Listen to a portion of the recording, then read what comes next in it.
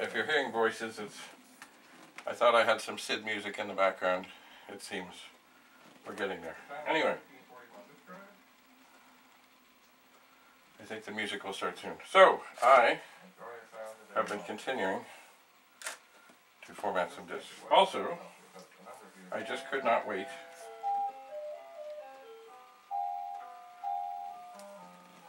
that might be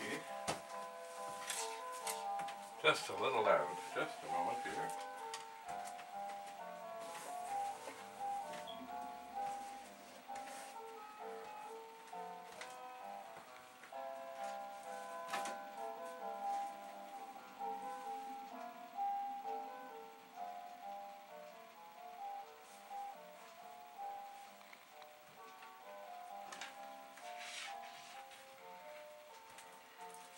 So, as I was saying, I had gone out to the garage, and I was quite excited, because out there was a box that says Commodore 128, and it's right here. Ooh. And there's something in it, but you know what? I have no idea what's in it.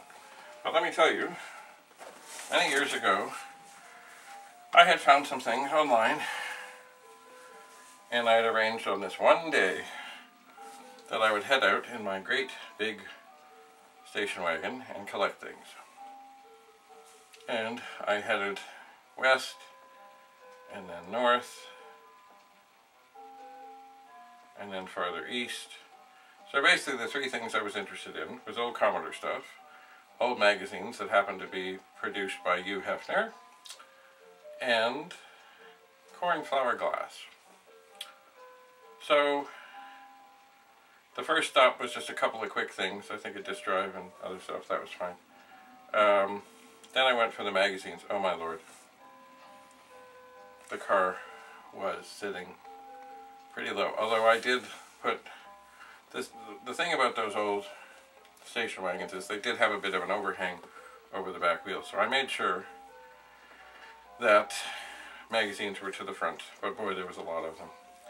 And then I got to the Commodore place and realized that it was going to take a miracle for me to be able to get stuff in. And this 128 was part of that. And I think there were other 128s as well. I think they're still in the garage, I think. But I have never... I've never even looked inside the box. Did this one format? It did not. Boy, that is strange. This disc is the one that I accidentally formatted, that I didn't mean to format, but I did. Anyway, so I got this, the guy came out, there were monitors, there was all kinds of stuff. I don't remember how many 128s there were. But I just put them in, you know, after I rearranged the car yet again, I put them in. I have never looked in. That was maybe 5 years ago. So, what is in the box? And does the serial number match? I don't know.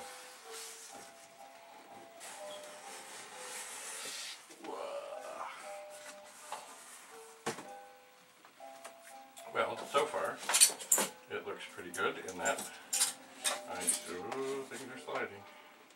Don't be sliding. I see a power supply for a Commodore 128. MCUG. I suppose that's a Commodore user group. This disc has failed again. Tragic.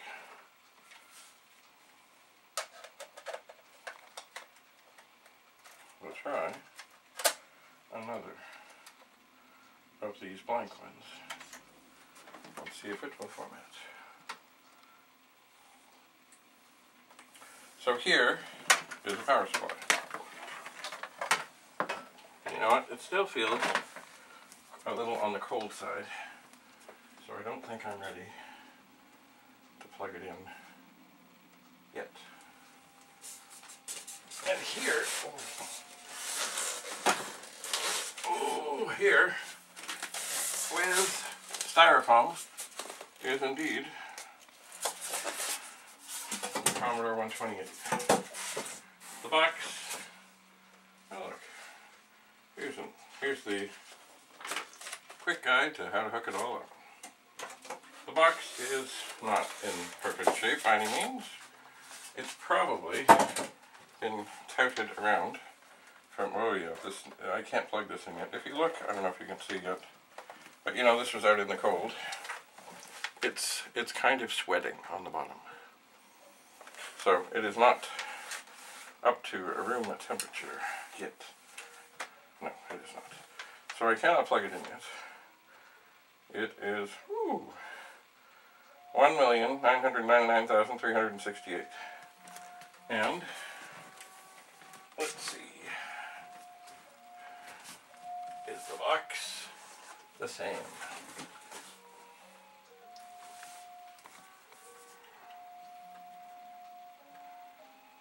Yeah, it is. Okay, so here we have another matching box, although not the greatest box, but you know. Oh, so that is formatted. We'll try another.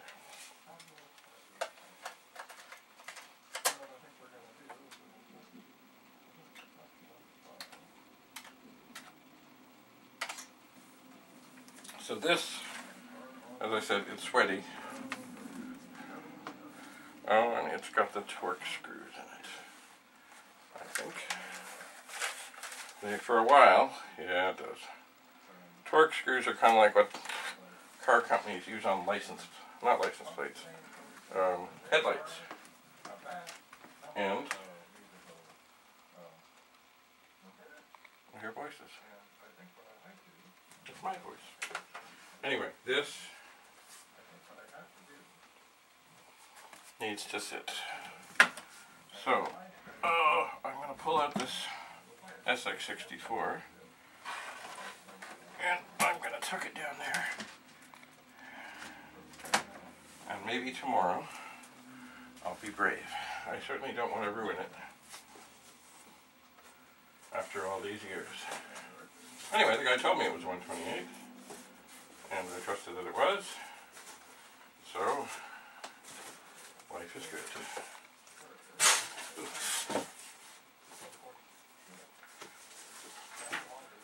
So,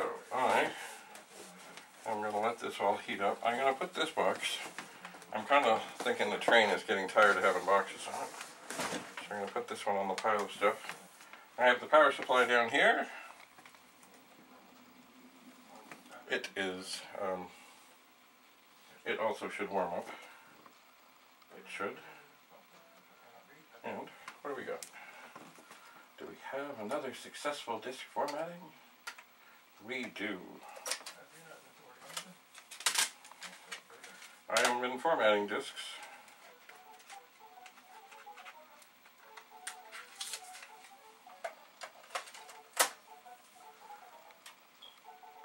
Using a 1581. Oh, I did take some recycling out.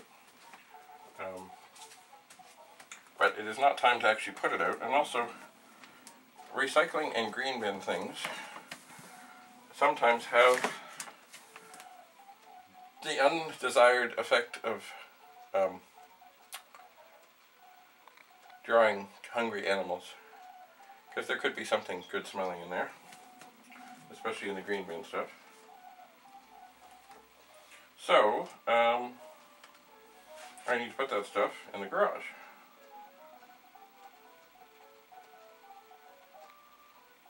I do. I do indeed. And of course, when I open up the garage, I'm going to find that there are some Amigas sitting there that I haven't brought in yet.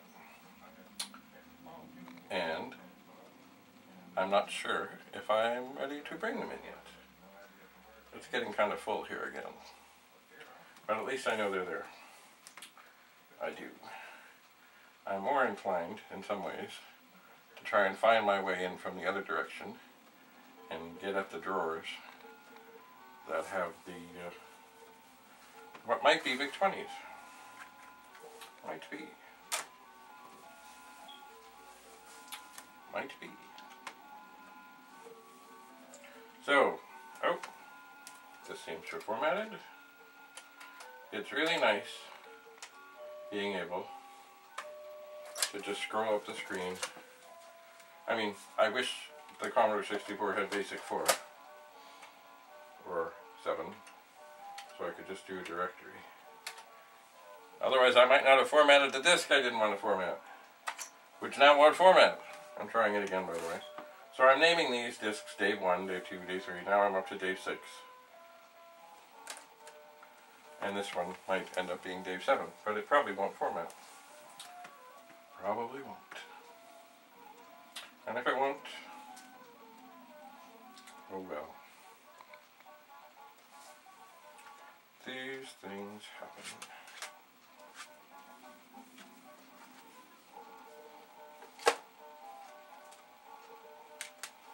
They do. So there, this 128 looks pretty good, but we'll see. It's been sitting out there for a while, so as I say, it'll probably be tomorrow until I'm ready. Oh, no. This does not want to format. Well, I'm going to try one of these Memorex. Oh, formatted two-sided. I think when it says it's kind of pre-formatted, that means IBM evil. And I think that means it's not going to work. But who knows? We'll see. There was soft sectors and hard sectored and single density, dual density, quad density. Who knows? Anyway, 1581 is working. The 1541 that came out of the mangled box with the yellow keys, that's working. This 1541, the 1541 is still here on its side. It does not need to be. The 1581 power supply is slightly warm, as it should be, because it's on. This 1541 can return to the pile. Of how many 1541s? I don't know. I still don't know for sure, because of course there are always more. So, we are formatting. This is actually a big test here, because there are a bunch of them here. Oh, no, there's just two. I thought there was more.